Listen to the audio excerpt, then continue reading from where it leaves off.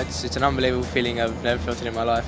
Signing the first contract was ecstatic, and now to sign another 2 years with the club, it's a good feeling. Yeah, well, the first 2 years have been unbelievable as well. So it went on to win the NYL Championship.